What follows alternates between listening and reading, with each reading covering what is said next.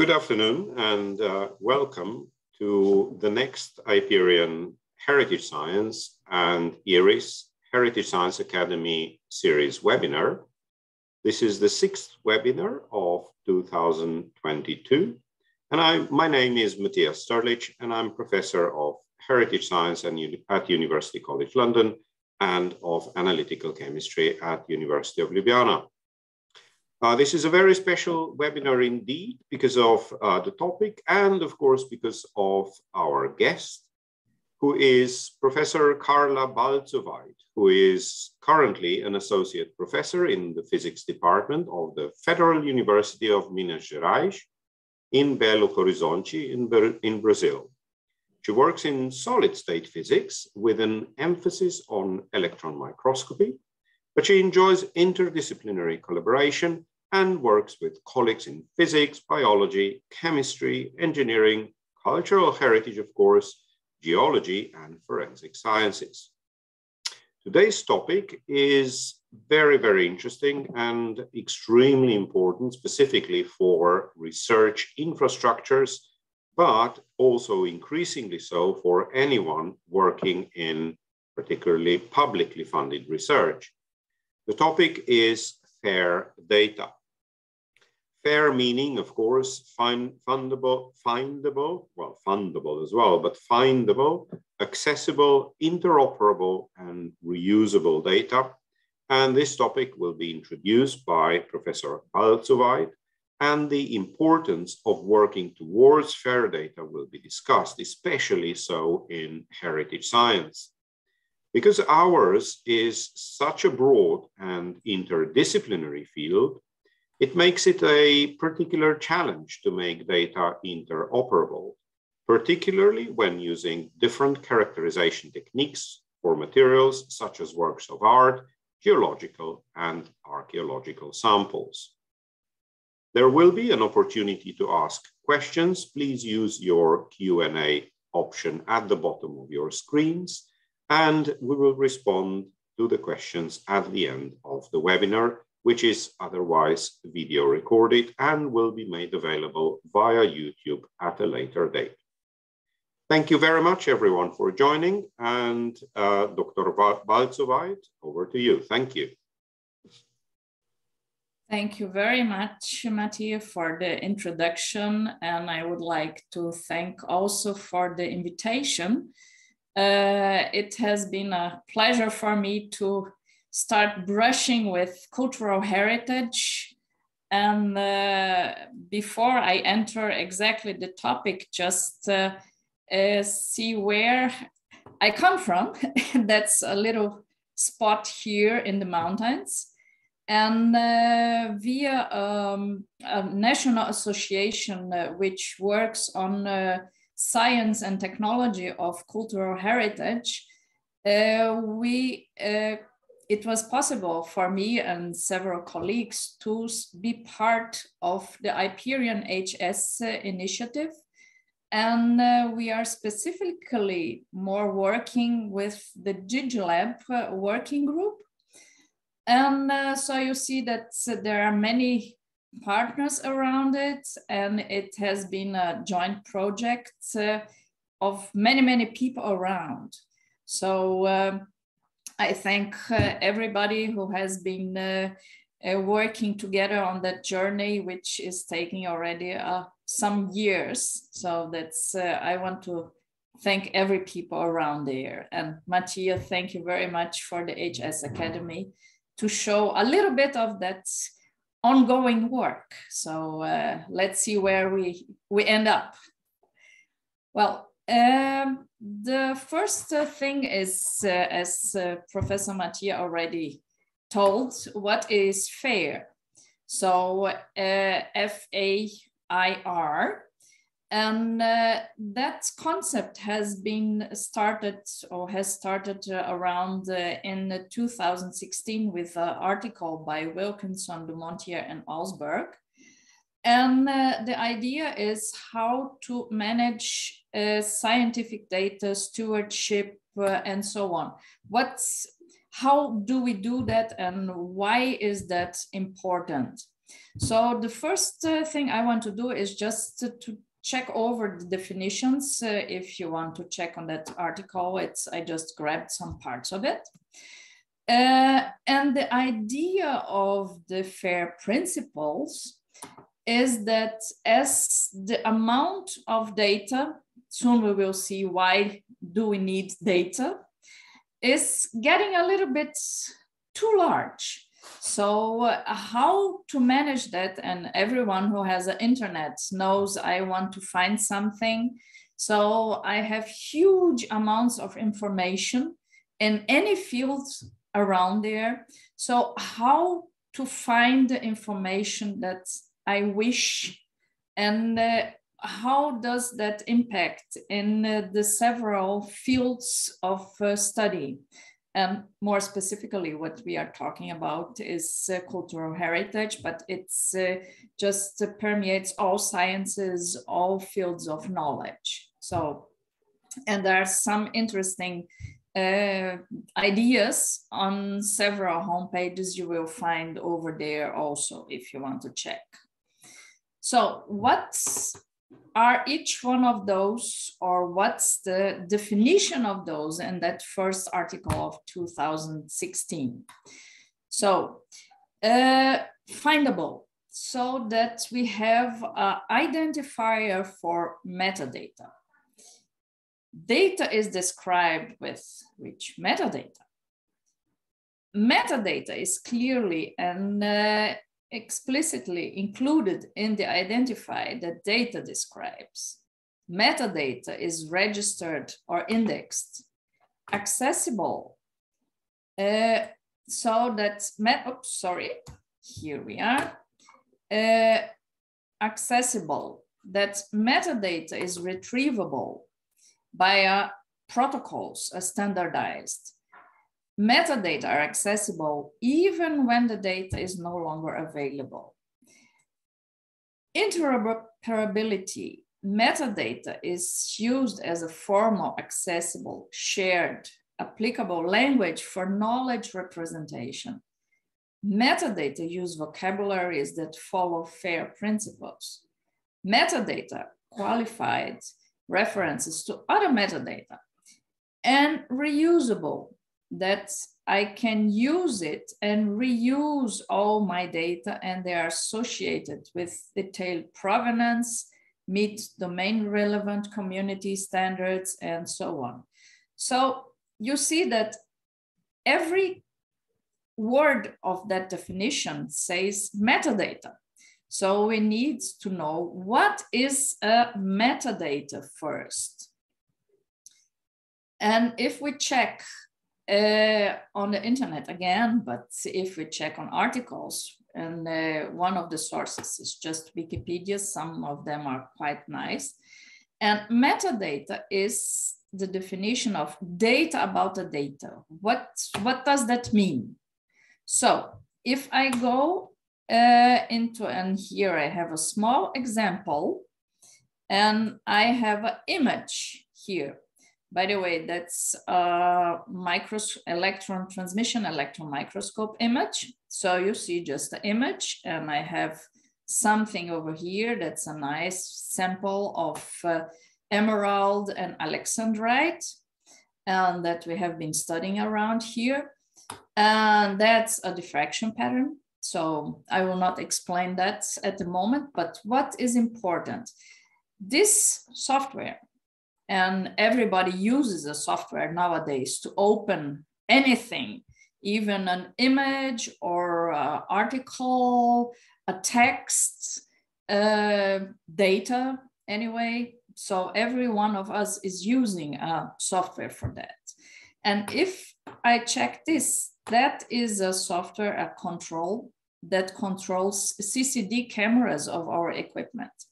And so if I check here at my image, where is it here at the moment? Oops, sorry, I lost that here. Display image info. So this here, I have a lot of informations on the microscope here, on the session, here you see I have a lot of things that are not written on.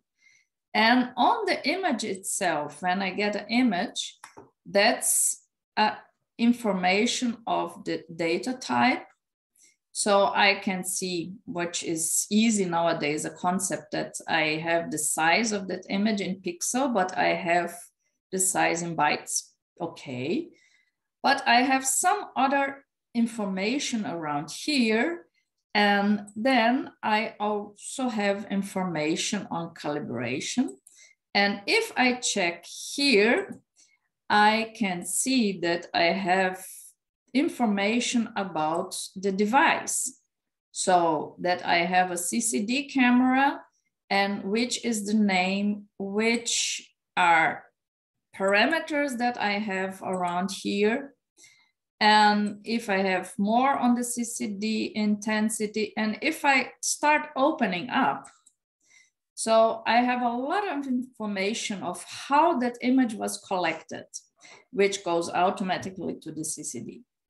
So metadata of anything is how that data was retrieved in a certain way. And the interesting thing is that normally when I take a picture in my cell phone or in a camera, I don't even think about it. But that information of all the parameters that I'm gathering from that device where I'm taking the images is somehow or registered or not. And it depends on my equipment. It depends on a very huge amount of factors. So metadata is exactly that idea. Oops, let me cancel that. Otherwise, it won't let me close that. And just by the way, that image was taken of that region here. So I can have information of information inside scientific equipment. So I have to think a little bit about what is going on there. So if I'm talking about metadata, it's that kind of information that I'm talking. But one of the problems is that I have a lot of different standards. What does that mean? For each type of image, of equipment, of whatever I can think of, there are different ways of writing that information, or there are different informations I'm gathering on it. So we have several initiatives of getting standards. So we have photo metadata, we have video metadata. And here there are some known formats. If you save a video, for example, MPEG-4 is one of the known metadata. QuickTime is another one, which goes more for Apple devices. And then if you have a look at here, I have a lot of different things going around. So there is a need to be able to transfer that information from one part or one equipment to be able to read that in another equipment. Because if I have an MPEG-4 video, for example, I want to open that in my computer, or I want to open that in my cell phone, or I want to open that into another computer. So those devices need to understand how to show that video. Otherwise, I will not be able to see it.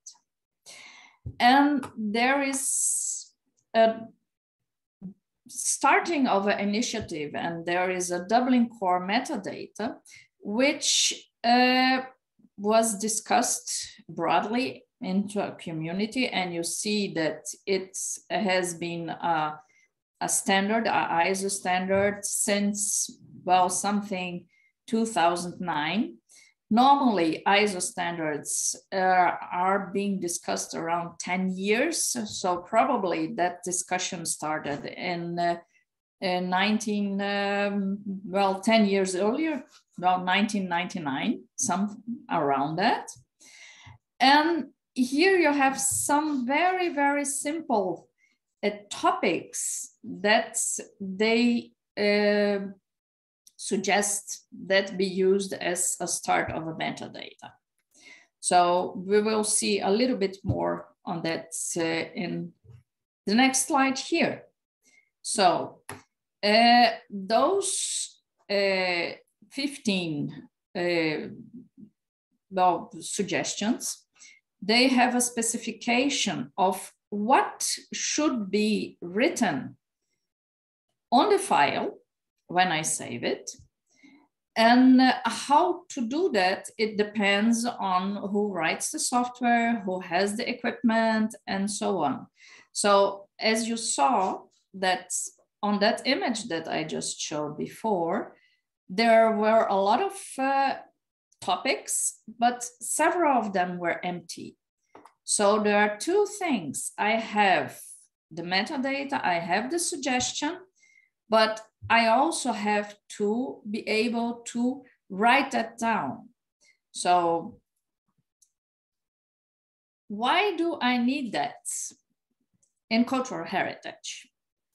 So as we know now what approximately metadata is, and why do I want that in cultural heritage? So the first thing is that cultural heritage is a very, very, very broad topic and very multidisciplinary, very interdisciplinary. I have a huge variety of different institutions, going from universities to large museums, tiny museums, public ministry, research laboratories, and so on. And I also have a lot of people involved with very different backgrounds. And all those people are talking about specific topics. And we need to understand each other. And not only the persons need to understand, but our equipment needs to understand each other. So if we go on a nice chart on cultural heritage here, that is one way of saying what is cultural heritage around, and it's much, much more than that, but that's a very short description. We will be talking, when we talk about data, a little bit more on that here. Of course, we have data on that part here also, but we're talking a little bit more specifically about when we take information of those objects here. I'm working more specifically on tangible objects around. For example, I have an image, a photograph of a castle in Spoleto. And that was one of the trips that I was lucky to have with a colleague from Fine Arts. And here we have a wall, and here we have a painting here, and underneath there is something different. So there are many, many questions that I have around that I need information of that objects. So how to state what's the original, if I want to restore, which data or when was that painted? If it's, do I need to clean? Do I need it to restore? Do I want to make it look old, new? There are many, many, many, many questions which the community has to answer. But for answering those questions, I need information about that. And the other thing is, how do I get information? If I look, for example, at a painting of Renoir. So he used a lot of paintings which were blues. And historians, we have interesting information that it seems that Renoir changed his blue palette. And what does it mean that I use blue? So I look around and I go around what are blue colors around historically. And I can see that blues changed over the time. So I had Egyptian blue who got lost the recipe for a long time. And it was found, well, I think last century. And I have different types of blues, for example, cerulean, which was invented or which was synthesized around 1860. And what are those pigments? If I look at those pigments, they are just like in Egypt, calcium copper silicate. It was made of minerals which were available at that time. And here I have some of the first synthetic materials around. Nowadays, ultramarine is also synthetic. It's possible to make that painting in a lab. But if I go back, there are many, many paintings which have pigments which were just made of mineral or from trees or from plants. And that helps me to understand how that painting or how that painter and the time he lived and how he was able to gather that painting. So there are many stories around that this kind of information can tell me. So that's the idea, and that is what has been happening in the last century in cultural heritage. Not only I look at a painting and I have a very nice historical perspective, but I'm able to understand what is that object made of and how can I relate that to the region, and I can tell many, many stories around that.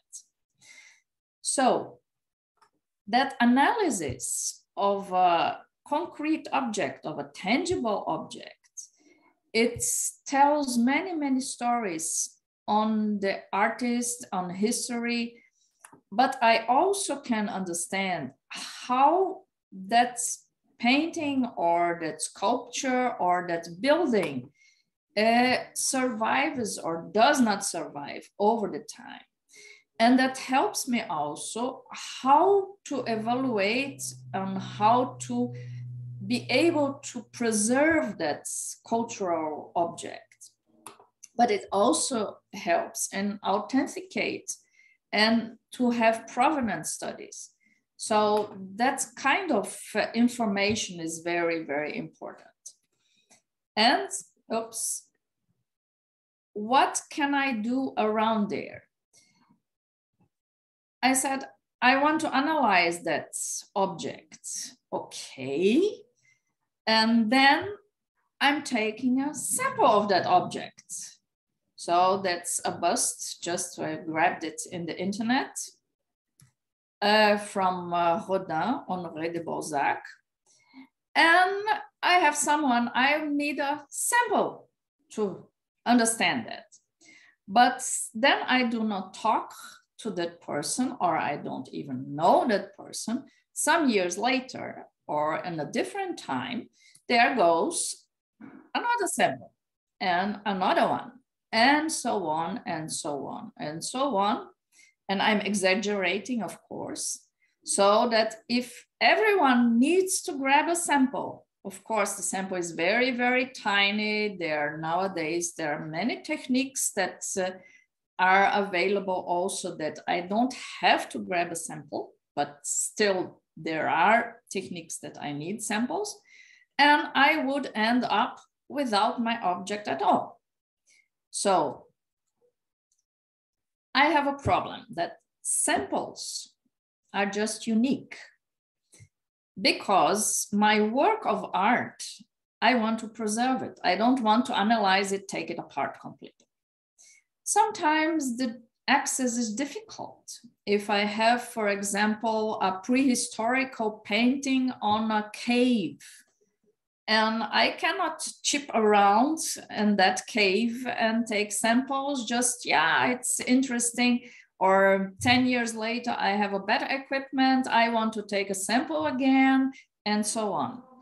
Sometimes they are lawfully protected, so I cannot touch it. And sometimes I have judicial disputes. So we don't have much room for mistakes. So sharing what we have and sharing that information that we have becomes more and more important if we want to preserve all those cultural heritage objects or tangible objects.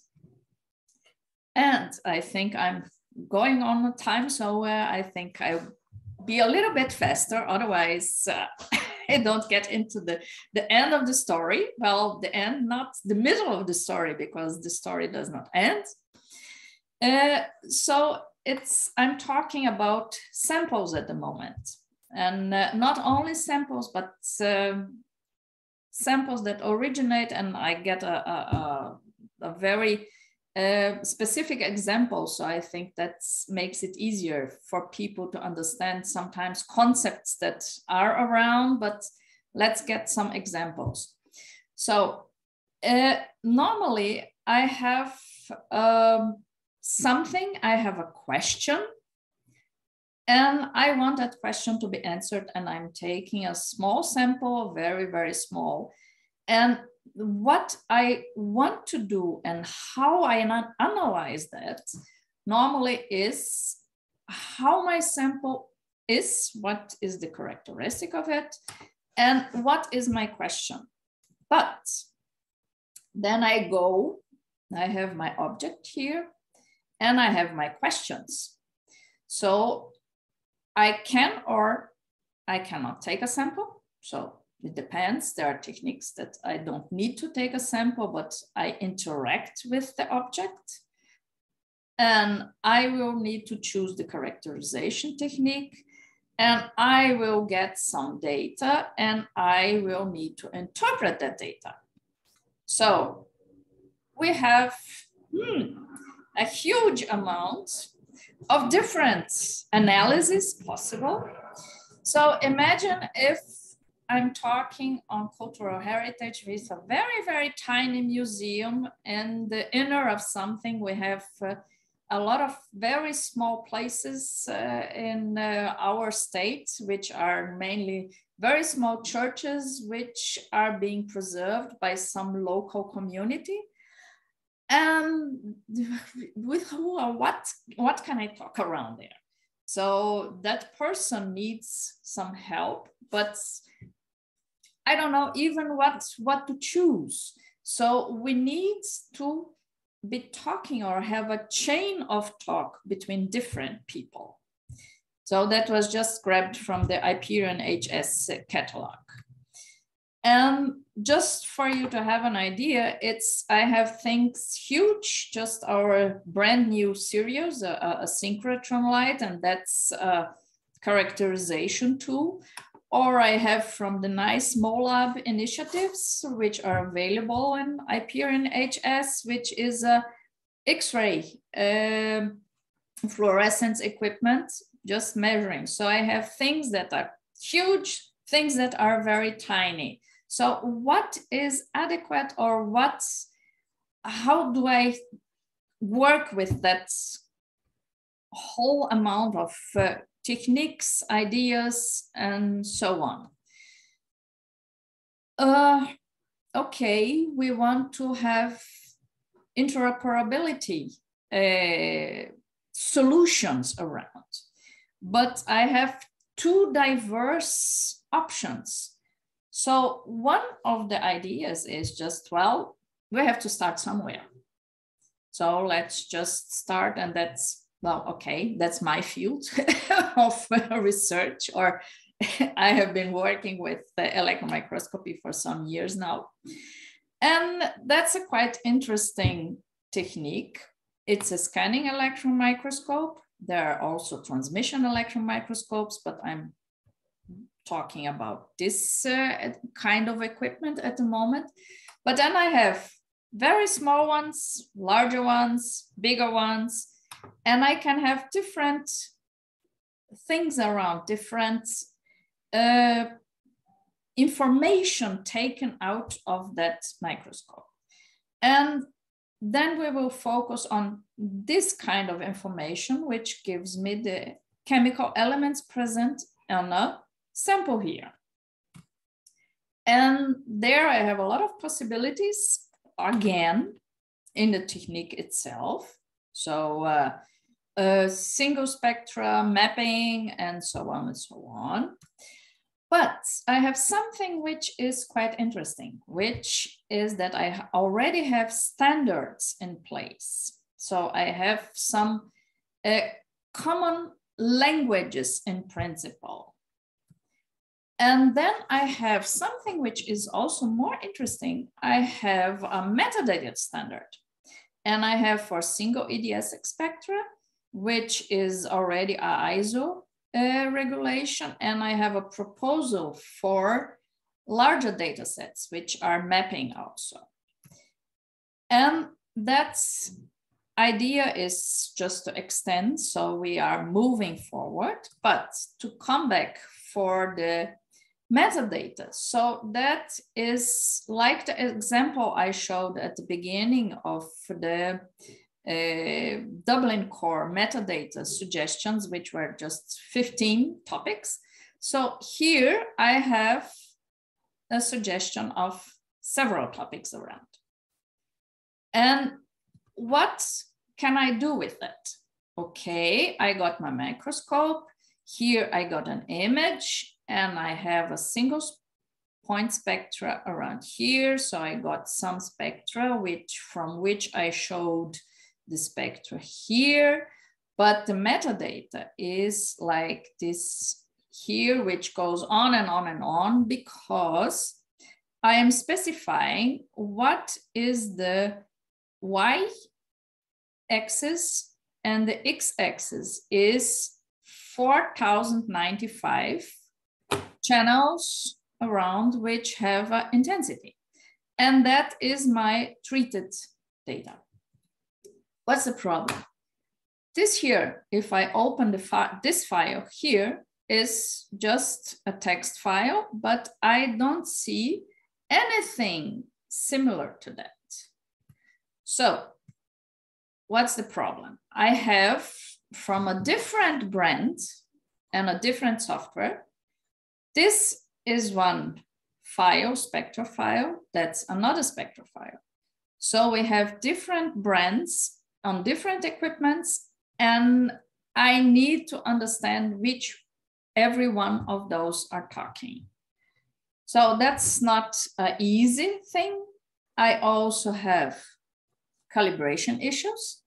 So that was before one of our spectrometers was calibrated. If you check the amounts or the quantification here on that part here and the other one over here, you will see that they are quite different. It's because they are not calibrated. So here the spectra was taken at 10 kilovolts, at 30 kilovolts, that normal, that at 10 kilovolts I have light elements which I collect more data, and not so much if I am on a larger voltage. So I have technical implications or on the analysis that I need to understand what that is and how that works, and if I'm correct or if I'm not correct.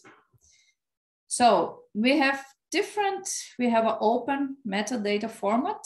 We have also HDF5, but EMSA is a little bit broader.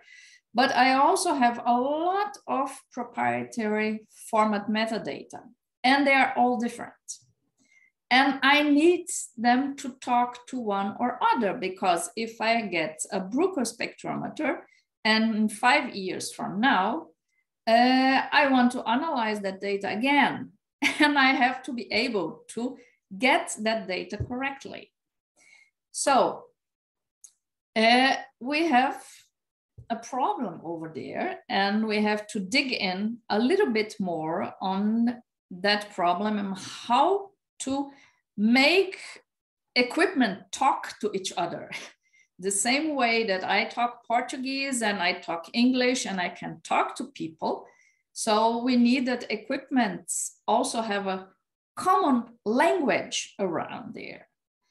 And for that, and I'm almost finishing, Matija, so that we can have time for questions and answers a little bit, that we are running SEM EDS pilot, and we have 16 different institutions interested, which are SEM EDS labs with different brands of equipment, different equipments. And we also have 7 different institutions which work on interoperability data management. That's mainly computer science people, because we need to understand each other. I might be a specialist in SEM EDS, but I'm not a computer science specialist.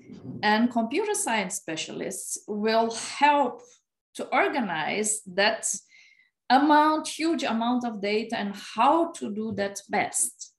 So we already started phase 1, which is a single spectra data exchange.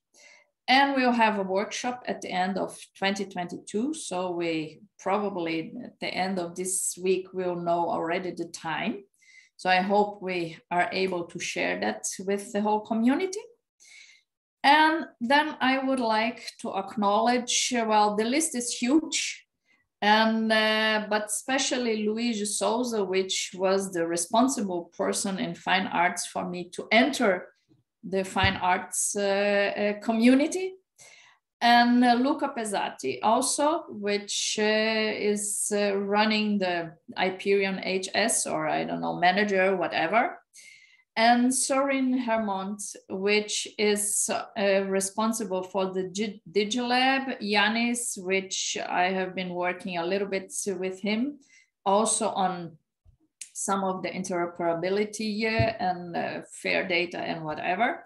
And Wim, which has been sharing already some nice data. So he's both SEM, EDS SEM specialist and also data management specialist. So that's nice. And my institutions, well, where we are doing our measurements of my university, and of course the funding agencies. So I want to thank you all. I hope I did not talk too much. That's always a problem with interesting problems. Thank you. Thank you so much, Karla. If you could just advance the slide so I can make 2 short announcements. Thank you. As usual, we'd like to invite everyone to attend the next webinar, which is on September 13th at 3 p.m. Central European Time or Rome time. And this will be a topic of interest to many of us, which is climate change and cultural heritage. Of course, it's a huge topic, and it is both a research challenge and, of course, a policy and coordination challenge. And I'm certain that Dr. Johanna Leisner, who leads the European Open Method of Coordination in this area, will touch upon all of these topics. So please do join us in September at our 7th webinar. If I could ask you to advance the slide again, I'd like to take the opportunity and also announce a new Academy lecture series, that is organized by emerging professionals in heritage science for emerging professionals in heritage science. So this is, in contrast to our webinar series, the lecture series is a highly structured series of topics that will be presented in slightly shorter format, but as lectures. For those entering the field of heritage science, but also for those who are interested in learning new topics, new skills, and specifically on various techniques, on various methods, various heritage typologies, and similar. Please follow the IPERION HS website for news and announcements regarding this new Academy lecture series. And may I thank the committee of 6 emerging professionals, emerging heritage scientists who have been busy organizing this new series in advance. Of course, Dr. Balzuweit, I'd like to thank you for this presentation today. It was incredibly engaging, I feel, and you opened a host of extremely important topics that we need to be thinking about. But before we start with the question and answer session, I'd also like to thank our colleagues in the central office who have made this IPERION HS Academy series possible. Thank you everyone for attending today.